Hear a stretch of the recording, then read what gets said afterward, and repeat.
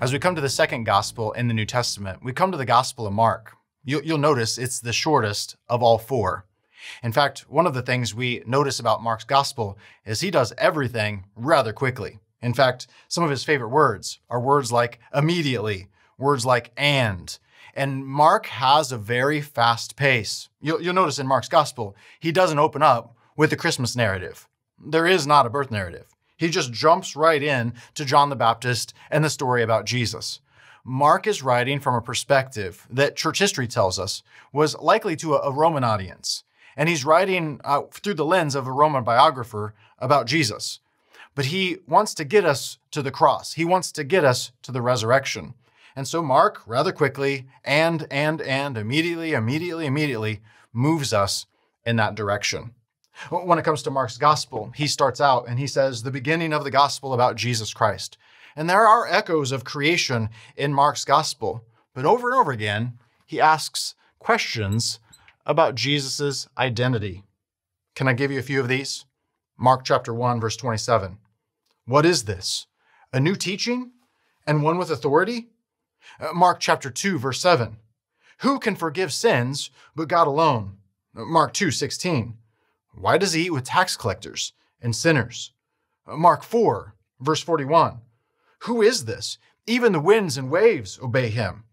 Mark 6, verse 2. What is this wisdom that has been given him? Mark 7, verse 5. Why don't your disciples live according to the tradition of the elders? Throughout the Gospel of Mark, he is asking this question, and over again, he is revealing the answer to this. And one of the attributes that we discover early of Jesus is that Jesus has authority. In fact, he doesn't teach like the teachers of the law. He teaches with authority. And so Mark, as we walk through the gospel, will continue to unpack that identity of Jesus. He has authority in several areas. In his teaching, he has authority over sickness. He has authority over demons. And we'll discover, ultimately, his authority over nature. He's going to walk on water. And finally, he has authority over death. The question for us in Mark's gospel, as we ask the question of Jesus' identity, is who do you believe Jesus to be? And what do you believe about his authority? Do you believe that he has authority to be your teacher?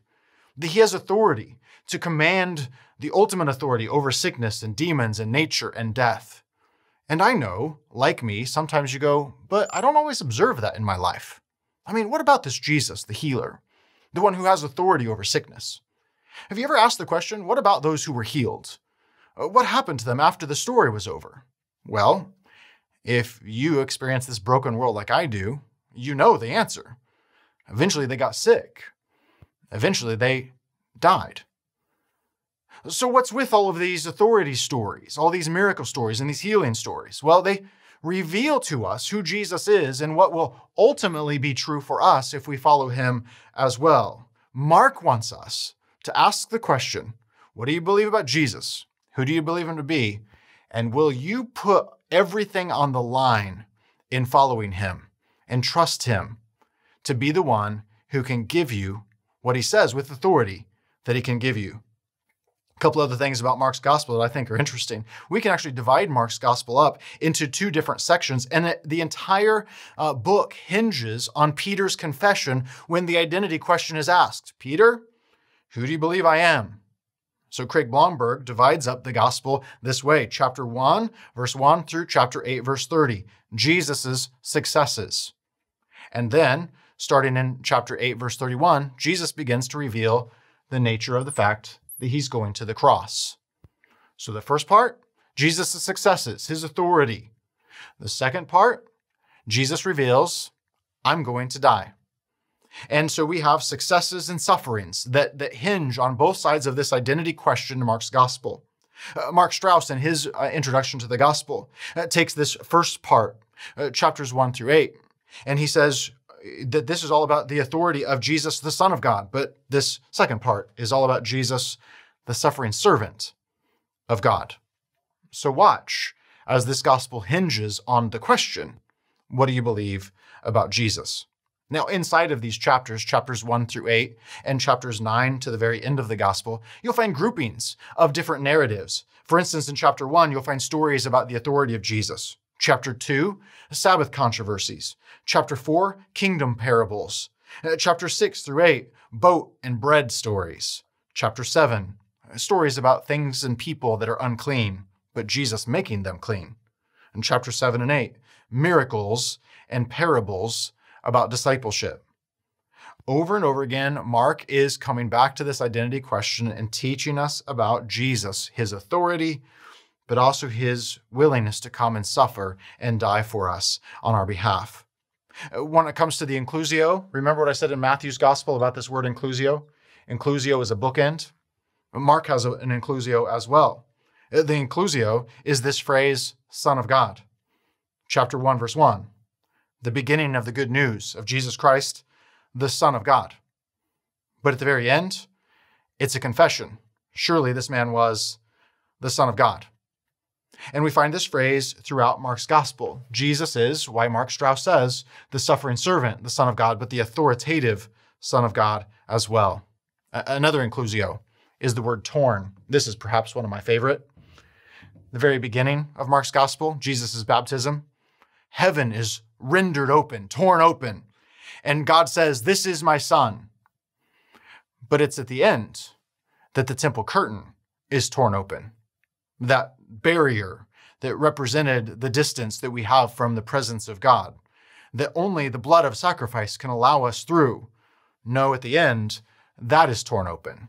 Jesus' baptism, the curtain at the end. We find this access that we now have because of the authority and identity of Jesus into heaven.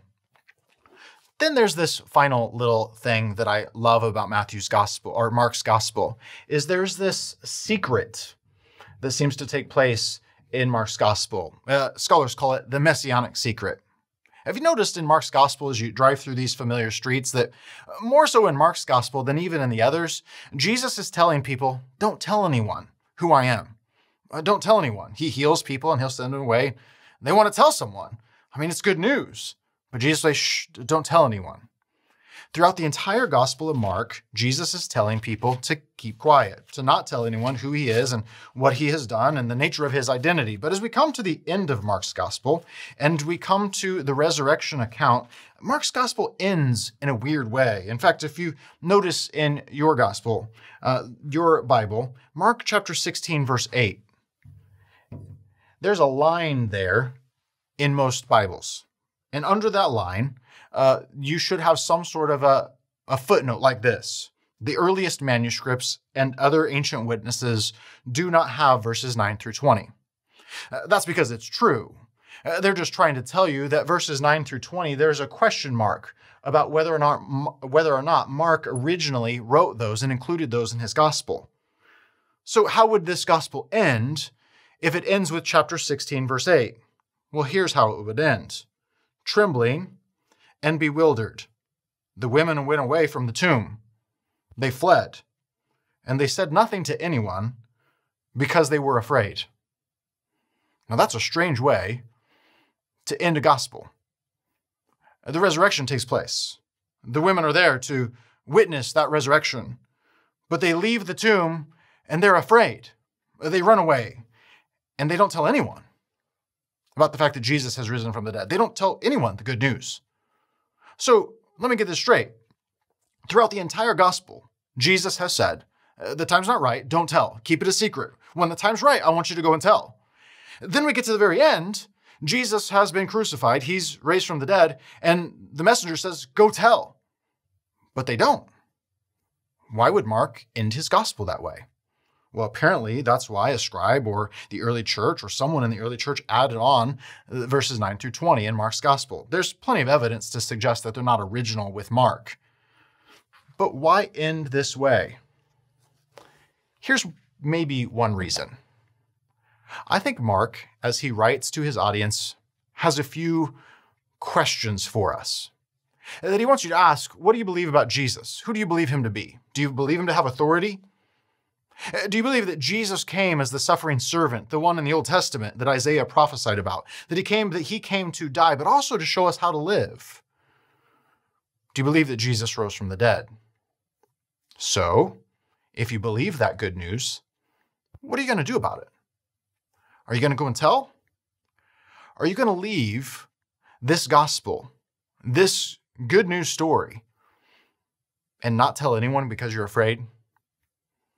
You see, I think Mark's gospel leaves us with a cliffhanger on purpose, because we, in our own telling the good news of the resurrection of Jesus, get to walk away from the tomb, run away from the tomb, and make the decision on whether we're going to keep quiet because of our fear, or with courage because of the authority of who Jesus is and what he came to do, share that good news with anyone that crosses our path. You have an opportunity to make disciples. And Mark would say, be courageous, not because of who you are, but because of who he is and what he's done. So leave the tomb transformed, changed, and bold.